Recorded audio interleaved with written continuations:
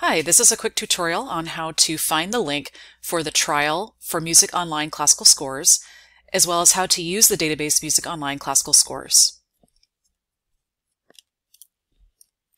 So if we go to the Ray Howard Library website, which you can get to by typing in the URL library.shoreline.edu or by going to Google and typing in Shoreline CC Library, once you get to the Ray Howard Library home webpage, if you go to Research, which is located under the OneSearch search box here, and then click on Databases, and scroll down and look under Databases by Subject, you'll see an option for Trials. So go ahead and select Trials. And then if you scroll down, you'll see the link for Music Online Classical Scores Library. I'm going to go ahead and select that. Say you're not a robot. Continue. And then you'll see a little bit more information about the trial. There's 21 days remaining, at least when this video was made. And I'm going to go ahead and select the Music Online Classical Scores Library trial link.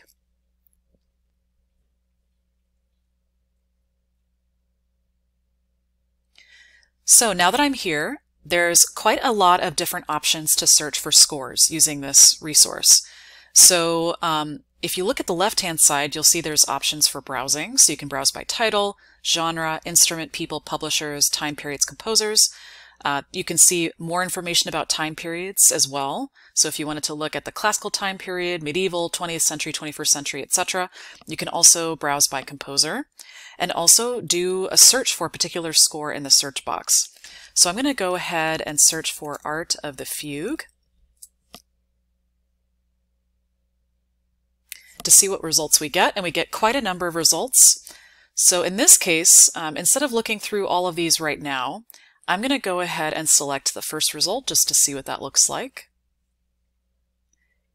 And now I should be able to see the entire score. Yes, it looks like I can see all 184 pages of this score. And at the top, you can see that there's options for citing this score, emailing this score to yourself, sharing a link to this score, a direct link, creating a playlist, and also an embed link. You can also select the item, and that will create a list for you that you can email to yourself or to someone else. And I can show you what that is in just a second. But just to kind of look at this particular resource, I'm going to go ahead and select full screen. We now see a couple of different pages here. We also have the option to annotate. You would have to create an account in order to annotate scores. You can look at the thumbnail to see information. So in this point, we can see at least one of the pages here for the scores.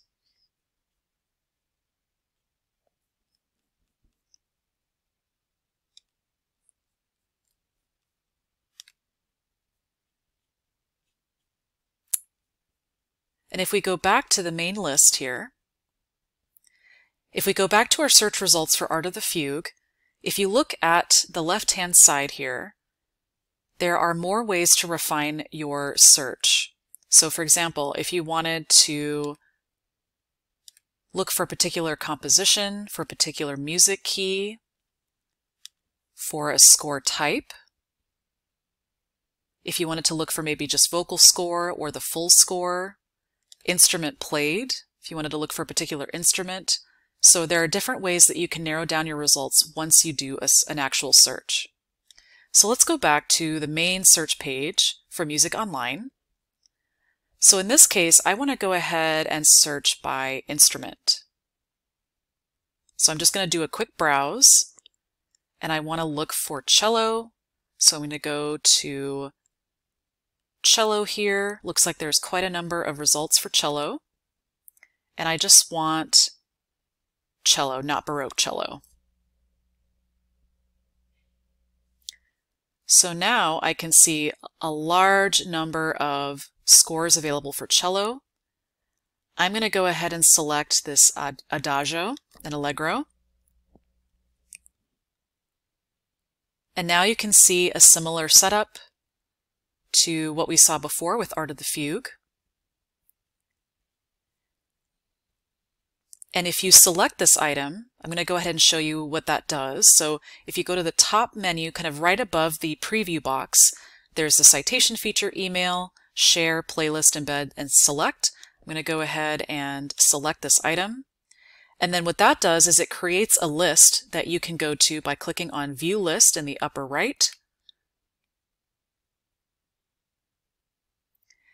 And now I can see two different things that I've selected from the search results. And what you can do from here is you can actually email yourself this list. You can print this list, including citations. You can also export it to any citation tools you might use. And you can also create a playlist. And it looks like the playlist feature is something that you'd have to sign in to use. That's something that if you wanted to create an account with Alexander Street Press in order to access some of their features for the trial, you can actually create an account, and it's a free account for this particular trial. So those are a couple of different ways to use this database to find scores. If you have any questions about using this database or about the trial, please don't hesitate to contact me. I'll give you my email right here.